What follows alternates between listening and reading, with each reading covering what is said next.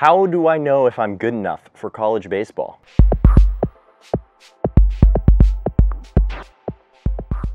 Here are some baseline numbers you should have if you want to play in college. I've heard some wild numbers thrown around about what a college player should have. So in my opinion, here are some very accurate numbers that you can shoot for if you want to play college baseball. Number one, exit velocity. I'd say if you're 90 to 93 miles per hour off of the tee, you can absolutely play in college. This will play at the D3, D2 level, JUCO, maybe even the D1 level. If you are consistently in the 90s off the tee, you can absolutely compete. Will you be the best on the team? No, probably not, but it totally will play. I played at the D1 and D2 level, and in my experience, there were usually only about 6 to 7 guys that could break the 95 mile per hour exit velo mark, and everybody else found themselves in the high 80s or low 90s. If you are in the 95 mile per hour or higher range consistently off the tee, you are going to be one of the top players at your school, and you can likely play in Division I baseball. Now obviously there's so much more to the game than just exit velocity, but I'm saying strictly from a numbers standpoint, if you are 95 miles per hour or higher, you're definitely going to be one of the better hitters on the team. College arm strength.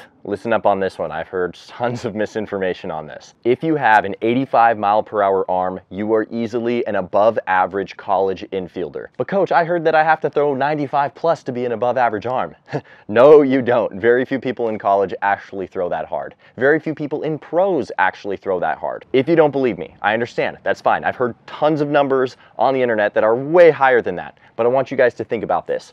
Here are the numbers based off of the top 5% hardest throws across all of the major leagues at the position of shortstop. So if shortstop Dansby Swanson, say, made 100 throws, we're taking the 5 hardest throws and averaging them. The average top 5% throw from shortstops across all of major leagues, guess, 85.9 miles per hour. So yes, if you are throwing 85 on the infield on your absolute max hardest throw, okay, you might not quite be where the major leaguers are, but you absolutely can compete in college with that kind of arm. If you're throwing 90 miles per hour plus across the diamond, you are going to be one of the top infielders, at least from the arm strength perspective, on the field. Once again, same goes for the outfield. If your arm is 85 to 90 miles per hour on a crow hop from the outfield, you're going to be an above average arm in college. If you're 90 to 95 miles per hour, you are definitely going to be one of the best arms on your college team. I don't care if you're Division I, Division II, JUCO. Once again, for reference, the league average hardest throw taken from the top 10 percentile is an even 90 miles per hour.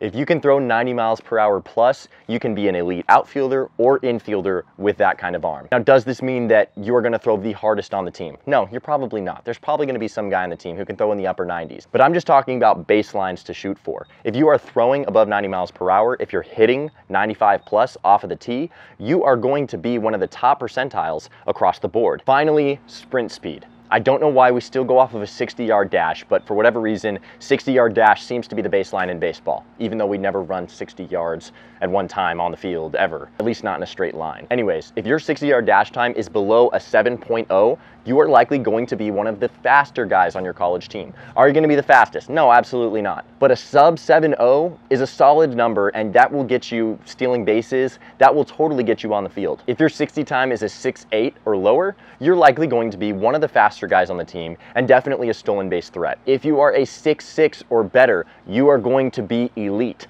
Between the 2 colleges that I played for, I've only seen a handful of guys who have a sub 6.6 60-yard dash time. If you have a sub 6.6 60-yard dash, that is absolutely elite. Are you shocked by these numbers? Again, maybe you are, maybe you aren't, but I've heard lots of different numbers thrown around on the internet like, oh, you need a sub 6.4 60 if you want to be seen. You need a sub 6.6 60 if you want to be considered even remotely fast in college. You need a sub 6.8 if you even want to play in college. And honestly, I play with plenty of guys who can steal bases who are a 7.0 flat or maybe even a 7.1. So I just want to make this video, guys, to show you some more realistic numbers, because seriously, with the internet, you see the best of the best all the time. You see the perfect game All-Americans. You see the guys with 100 mile per hour arms, 100 mile per hour exit velos off the tee, and you don't necessarily have to be that guy if you want to play in college. Now, my goal for this is not to dissuade you and tell you, oh, don't work hard, you don't need to get your numbers up. You do. All of those numbers really do help, and I worked my butt off to get my numbers up as high as I possibly could. Maybe your exit velos are 80 miles an hour off the tee. Okay, well, the end is in sight. Maybe set the goal of getting to 90.